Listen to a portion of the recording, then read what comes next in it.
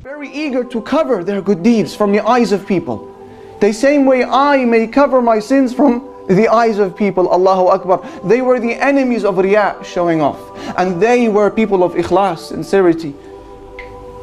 And that is why Sulaiman ibn Mahran al-A'mash, he says that I was once sat with Ibrahim al-Nakha'i, and a man came in, and Ibrahim rahimahullah was reading the Quran. فَغَطَّ الْمُصْحَفِ وَقَالَ لَا يَرَانِ هَذَا أَقْرَأ فِي كُلِّ سَاعَةٍ. He covered the Mus'haf when the visitor came in. He covered the Quran, and he said, I don't want him to see me reading the Quran every hour. Allahu, sincerity, covering the good deeds.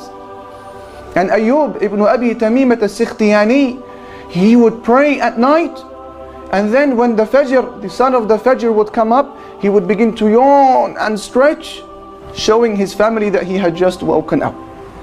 كأنه لم يقم إلا من تلك الساعة. Sincerity.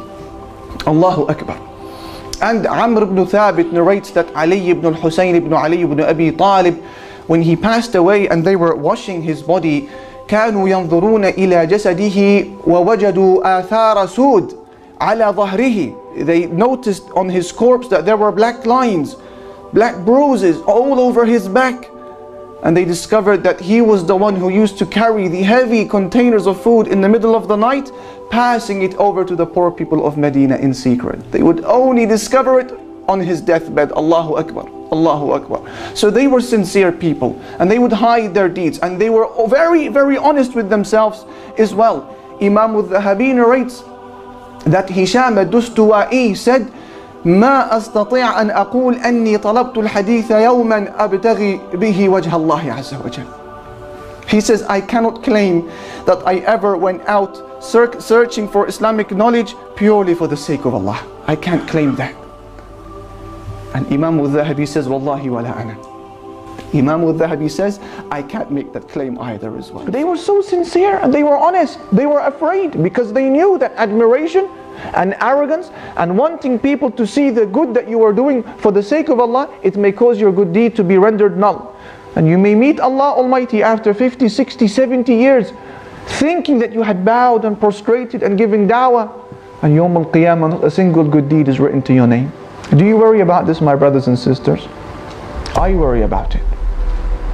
I worry about it. And sometimes I think to myself, how many of my actions are accepted and how many will be rejected by Allah Almighty?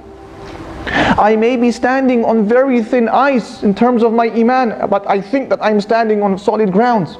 Do you worry about this? If you worry about this, my brothers and my sisters, I give you a very accurate litmus test, a ruler, a benchmark, which you can use to measure how sincere you truly are in terms of your actions. What is this litmus test? Allahu Akbar. Ibn Asakir, he narrates on the authority of Hudayfah, the companion of the Prophet ﷺ, the companion who was given by the Prophet ﷺ the names of all of the hypocrites of Medina. Only Hudayfah, he was given the secret information. So a man, he comes to Hudayfah and he said to him, Ya Hudayfah, hal ana min al-munafiqeen? Oh Hudayfah, I have a question to ask you. Am I a hypocrite? Did the Prophet ﷺ mention me as being one of the hypocrites who are going to the fire? Is that me? Rather than saying yes or no, Hudayfah, he gave him a criteria, a rule which he can use so that I can benefit and you can benefit as well after him. What did he say to him? He said to him, أتصلي إذا خلوت أتصلي إذا خلوت وتستغفر إذا أذنبت? Do you pray when you are alone? And do you ask Allah Almighty to forgive you when you commit a sin? He said, yeah, I do. So Hudayfah said to him, اذهب فما جعلك الله من المنافقين. He said, go, because Alhamdulillah, Allah has not made you one of the hypocrites. So look at one of the conditions he gave him. Do you pray when you are alone? This is what I mean, my brothers and sisters, by the litmus test that I must use, and yourself, if we want to measure how sincere we actually are. Is our iman real and genuine, or is it dependent upon the praise of other people?